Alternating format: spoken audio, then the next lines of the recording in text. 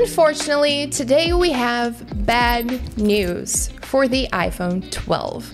According to a new report from Fast Company, only the 6.7-inch iPhone 12 will support the faster millimeter wave version of 5G.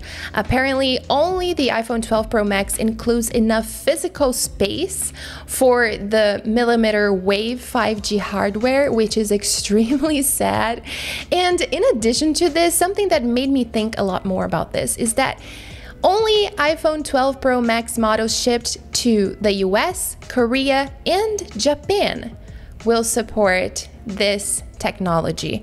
All of the other models will support the 6 GHz 5G connectivity. So guys, let me know what you think about the 5G, the faster 5G being available only in one iPhone 12 Pro model, only in the big version, the 6.7-inch. I feel like at least we should have the same 5G technology on both of the Pro models. I believe it's not that great that it's going to be only in one model of the iPhone 12 Pro. So let me know down below what you think, because I am curious to see if you think like me or not. Ming-Chi Kuo has previously forecasted that all of the iPhone 12 models will receive 5G support, but he hasn't said anything about which type.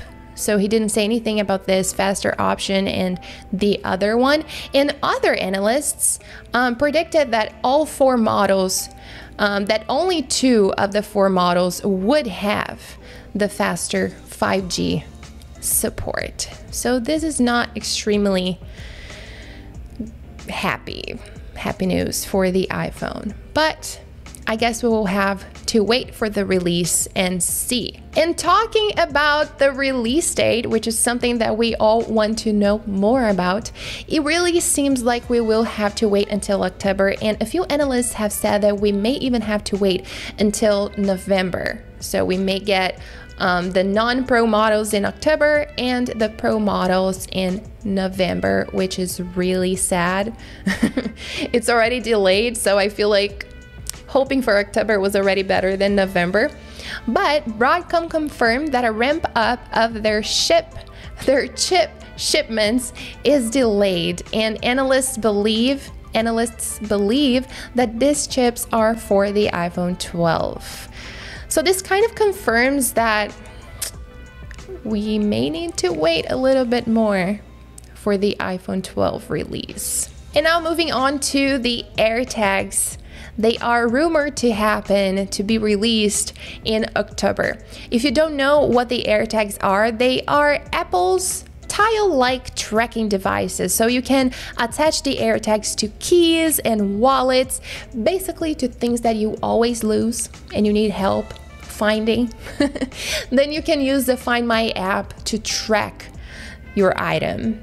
I really like this. I feel like I may get one if it's really released, but once again, we don't have an exact date and it's only rumored for October. So if it happens in October, we may be able to see this release alongside with the iPad release that we're waiting. Now, talking about the Apple Watch, an Apple Watch prototype image was shared by Apple Demo YT.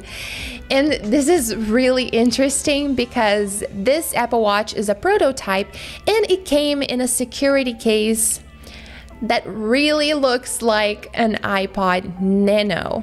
It came in a cardboard box marked Apple Confidential. I thought it was really interesting to see this. So let's see. The photos show a prototype stainless steel Apple Watch concealed within a silicone security case marked with a redacted serial number. Apple usually transports its prototype and testing units in thick protective cases that are intended to mislead and conceal the true design of the product. I thought this was very interesting to see.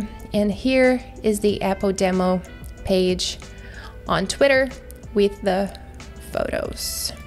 Now, just a few tweets from John Prosser. And on September 2nd, he posted that next week is going to be very interesting. Just so you guys know, he believes that we will be seeing a new iPad and a new Apple Watch next week, maybe on Monday or Tuesday. And he keeps confirming that he believes this in all of his Twitter posts. Today, actually yesterday at 10:06 p.m., he posted these 3 emojis. He didn't say anything else. But I think this really confirms that he is still waiting for new Apple releases next week. And finally, just a quick update for you guys about iOS 14. iOS 14 Beta 7 was released and there are just a few changes. Now there are dark mode rainbow wallpapers.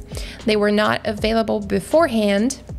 I like this option. I really like the wallpapers that switch between dark mode and light mode.